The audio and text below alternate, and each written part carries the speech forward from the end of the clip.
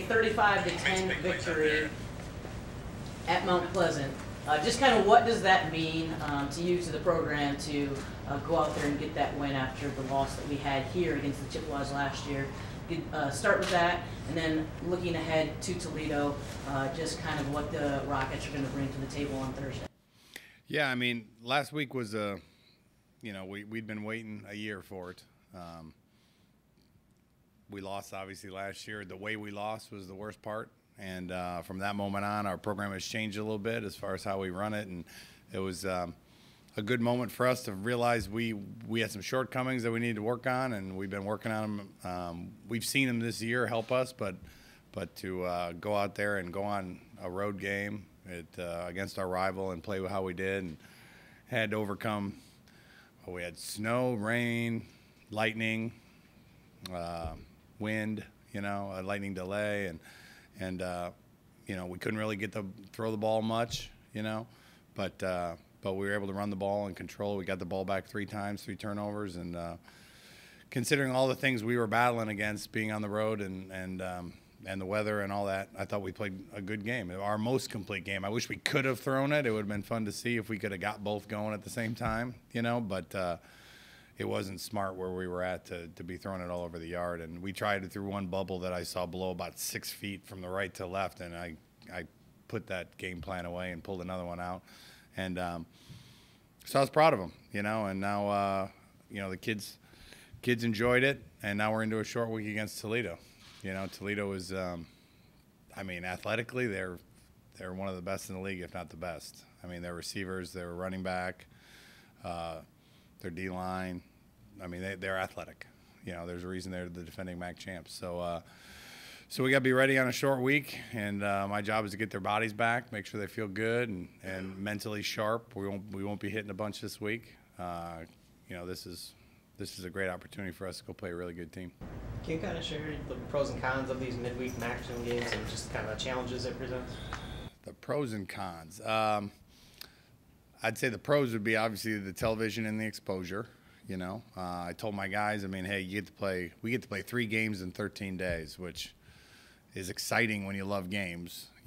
Maybe not the greatest for your body. My job is to make sure I'm making it work for their bodies. You know what I mean? And the cons, obviously, it's crazy because today's a Tuesday to me. Today was a Tuesday practice, so it's like a Tuesday, although I know it's academically a Monday. I make sure I kept hitting it. Today's academically a Monday, guys. Although it feels like a Tuesday out here, make sure you go to your Monday classes, not your Tuesday classes, And I brought Bellamy, and I said, what day is it today? And he was like, it took him a minute. He said, it's Monday. He goes, I thought Tuesday, but it's Monday because I got a test today. And I'm like, okay, good. I'm glad you remember that. So there's obviously some things, but everyone goes through it, and I talk to a lot of NFL coaches that I know and about this short week. They go Sunday to Thursday, which is even crazier than what we're doing right now. So got a bunch of great advice from those guys of how to handle it because the pros do it. It's happening all over the place. So it's a challenge, but it's exciting. It's different, and I think we do a good job of adjusting to change. And we had a great practice today. Tim, what are the physical challenges, and of course the mental ones as well, of 3 games in 13 days? Ooh, physically it's just getting run down, and then the weather's changing. People are sniffling. I got the hand sanitizers all over the building right now, and vitamin C, and just trying to keep them healthy on top of that, So the biggest thing is just try to stay in tune with their bodies and how their legs feel, because we got to play a 60-minute game against 2 really good teams on these next 2 games. And so we have to be at 100%, and luckily we're to a point in the season where mentally we're pretty good. we know what we're doing. We're not going to reinvent the wheel. Today was a fast day. We were sweating today. We kind of got they normally on Monday morning do a flush run where you're trying to get their muscles going and get the game out of their system. And then you practice Tuesday hard, you practice Wednesday hard, and then you kind of pull back for the last 48 hours to get their bodies fresh. So we worked them hard today, and now we're going to start our 48 hours, So we'll be walking through tomorrow, and walking through and a little bit of running on the day before the game Wednesday. So it's hard. The biggest thing is mentally, and that's why for me, last night when we had our team meeting, I put the whole week up. I explained why we're doing everything. I don't think this generation is an awesome generation. They're extremely intelligent. They love information, and there's no such thing as over communicating. So I explained why we do everything we do. This is why we stretch like this. This is why we have you take steps like this, and the buy-in is great that way. You just can't do it because I said so. Like it used to be when coach said do something, run through that wall. Okay, it's not like that. And so it's just about communication. Explain who I talk to, why this is going to work, why their bodies are going to feel like it's a Monday, but we got to run like it's a Tuesday today. And they did. It was one of our better practices of the year. And then why we're going to pull back and how focused we're going to have to be tomorrow, in a walk-through tempo, but having a regular Wednesday practice at a walk-through tempo, which will be different. But it's amazing. As long as you take the time to explain it, our guys do a great job. But it's definitely different. Coach, going back to those pros, I know we have a lot of NFL scouts, and I think you've mentioned before in the year about kind of the exposure our student athletes can get from these midweek games. Yeah, it's huge. I mean, we've had GMs on the sideline, a ton of head scouts on the sideline. That there's not a lot of games going on this Thursday night. So, and I don't know how many are signed up right now, but the amount of obviously national exposure, but the amount of scouts that get to do live evals on these midweek games is through the roof. And we had a game last year. We had, I think, 2 assistant GMs and 2 GMs on the sideline for a game to see Chooks. And so it's a great opportunity because they don't have to pick between the 50 games going on. There's only 1 or 2, So it's been a big advantage for us and those guys going to play on Sundays. Through 8 games and everything he's accomplished, is Levante Bellamy getting enough attention for what he's been able to do? I don't think he cares about the attention. He wants to win games, and he has not yet made it through a season healthy. And we talk about it all the time, and they're making sure that we're not overtaxing him because he's obviously one of the most talented guys on the field every game we play, and so. And I think he's getting stronger every time he runs the ball, and he definitely shares a spotlight. I mean, our 2 backs are 2 different types of backs, obviously, and but he's a special player, and he's getting more and more comfortable, and he's getting his pads down. He's not taking big hits. I think he's getting comfortable in our run schemes, and doing a great job in pass pro.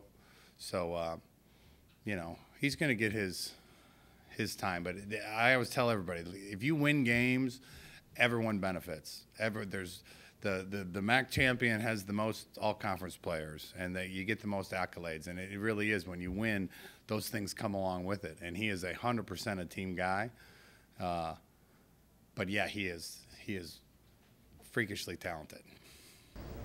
Alex Grace grew up not too far down the road from Mount Pleasant. Could you talk about his performance against the Chippewas on Saturday? I mean, he's been solid all year. You know what I mean? He's getting more and more comfortable.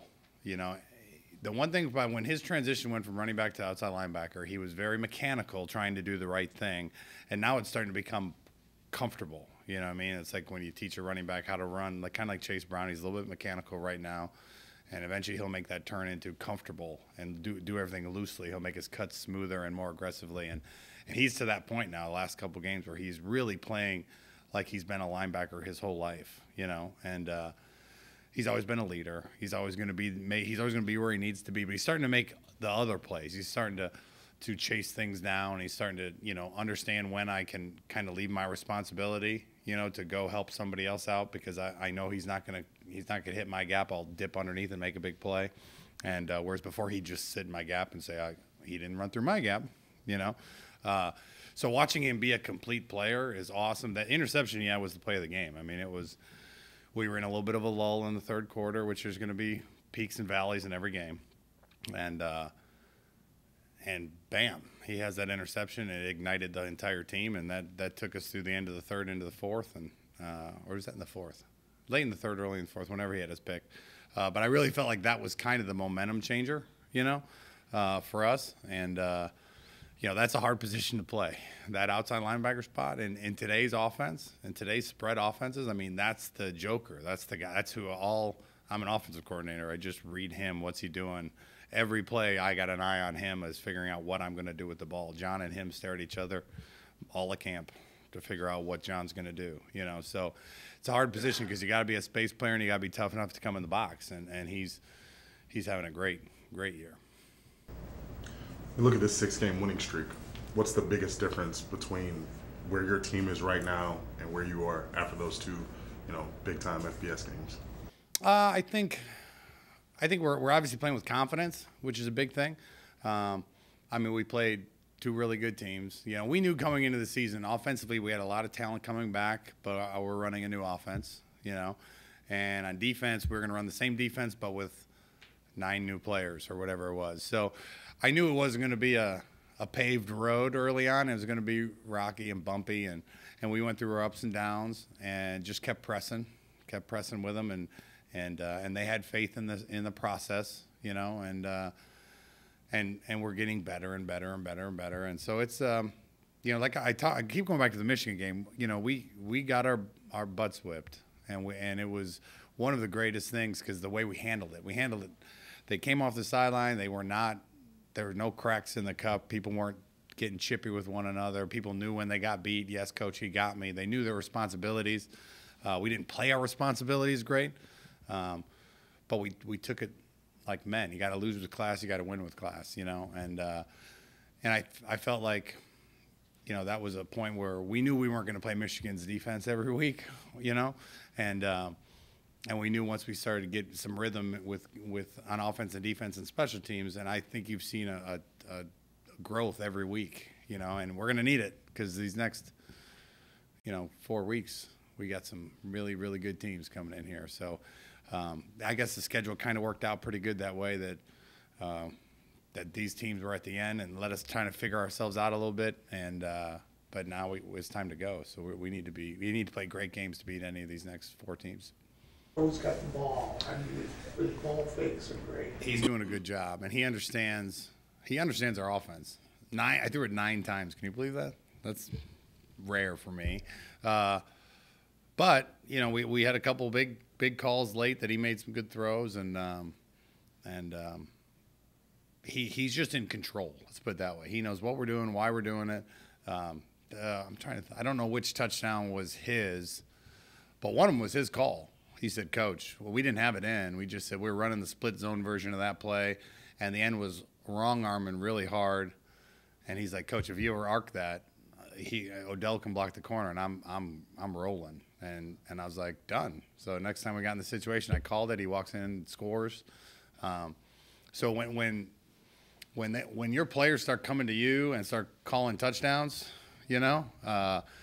that's when you know. Hey, coach, now the next step is I'm going to say, oh, then call it. You don't need to come ask me on the sideline. Do it right in the moment. When you see it, if you want to change this play, now we're not there yet. If he sees a leverage that he doesn't like and wants to tell Bird to go from this to this, we need to get to that point.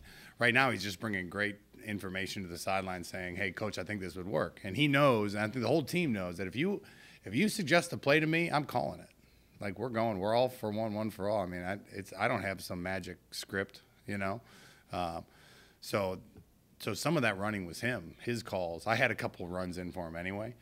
And I'm sure he's frustrated that he didn't get to throw it much, because it was windy. Some of you guys were there. It was miserable.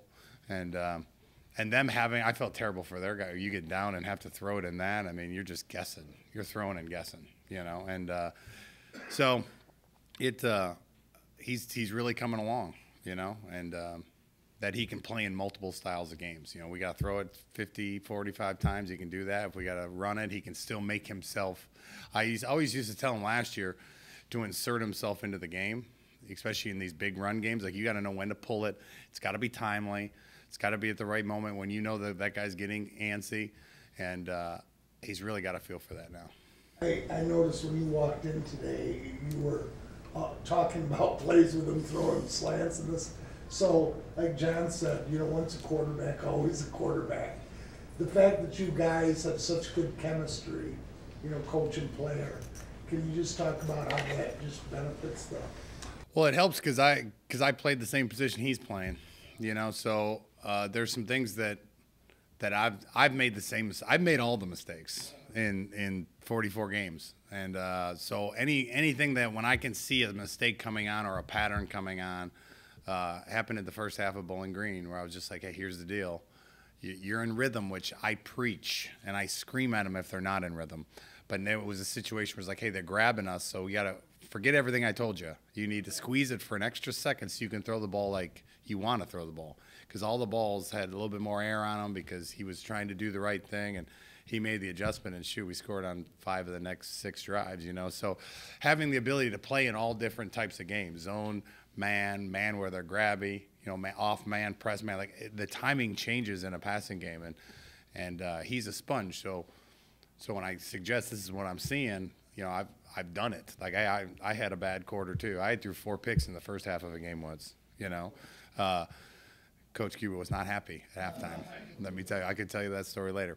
What the locker room was like at halftime, but yeah, it's fun to watch him grow and really like you said, in the run game last week and his suggestions of saying, hey, this is there, I think we can get this, and you know, it's a whole, you know, he understands the whole offense and what we're trying to do.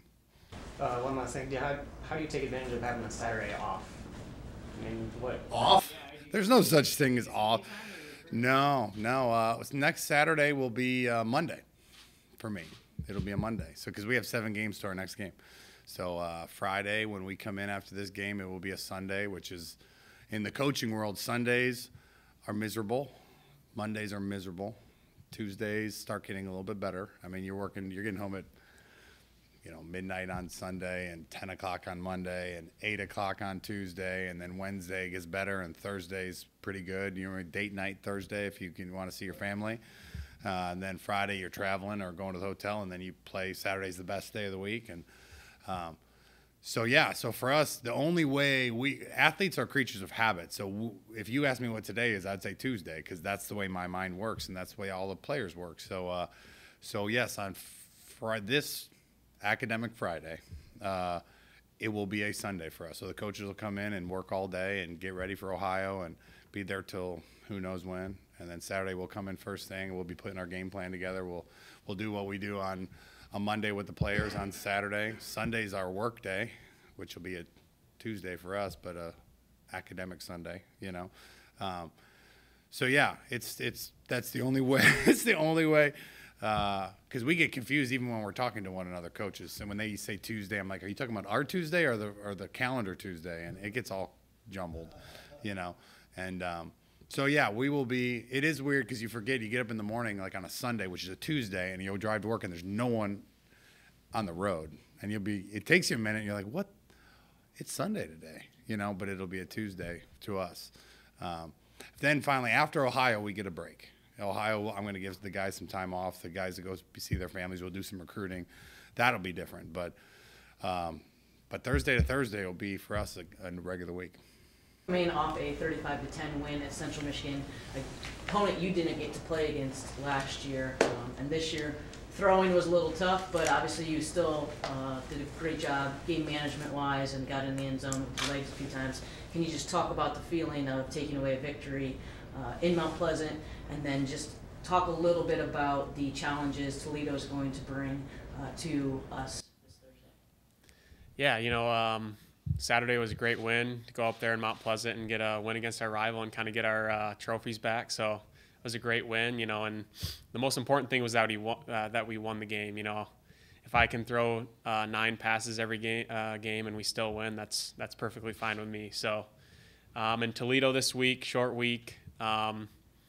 Very physical team. They have a lot of athletes, so it's going to be a challenge for us, and we're going to get our bodies right. Our training staff does a great job of getting our bodies back, especially in this short week, so we'll be ready for Thursday. You went on some long playoff runs at South Christian High School. Had you ever seen weather conditions comparable to what you saw Saturday? The Saturday was probably top 5 coldest, worst conditions, but I've been in probably some colder games before just because of the, you know, late November playoff games in high school too. One specifically I remember, but yeah, that was definitely up there with the rain and everything before the delay. The rain kind of makes it a little worse, but yeah, it was definitely up there.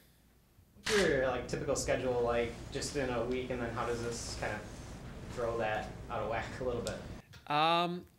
The biggest thing is I kind of have just less time to watch some film on my own. You know, I kind of have to, you know, I'll have to stay up maybe a little bit later and watch some film and just get my mind around what Toledo wants to do defensively. And then the other thing the midweek games throw off is just school. You know, I'm gonna have to miss class on Thursday, and then luckily, you know, the weekend we have a little bit more time to get caught up and things like that. But I would just say, like, you know, kind of getting my mind wrapped around what the defense is going to do, because we have a couple less days. And then just schoolwork, I kind of got to get ahead, you know, so that's the biggest thing for me. No, no, not too bad. It's fine. John, I talked to, or asked Coach Lester about the chemistry that you have. He's obviously calling the plays this year, but you two just seem to be on the same page. You know, he's a former quarterback. Can you talk about that relationship and how you guys have developed that over the year? Yeah. Yeah, me and Coach Lester have a great relationship. You know, like he was talking about, him being a former quarterback is great, you know, because he can help me make adjustments faster. And, you know, the other thing, too, is we know what each other are thinking. So, you know, when he's calling plays, you know, he knows what I'm seeing out on the field and what I'm thinking. And, you know, when I see him call a formation, you know, sometimes I can almost guess what play he's going to call, you know. So it's just great to be on that same page together. And, you know, we just kind of to continue to develop that over in the spring, starting in the spring and then throughout the summer too, just talking football. So our relationship has been great for us this year. John, we've talked a lot about the running game that you have behind you, but you look at Levante and he's top 10 in the country in rushing yards. Jamari's got 9 touchdowns. How good have they been from your angle?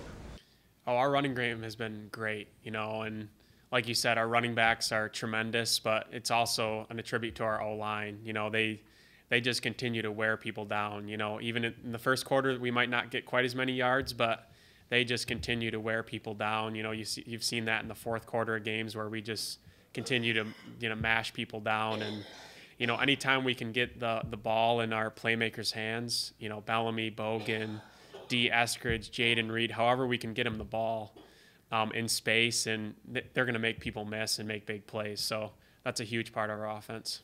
Speaking of the offensive line, you're obviously good run blocking, but pass blocking has been exceptional this year. I can't remember more than just a few times that you've been sacked.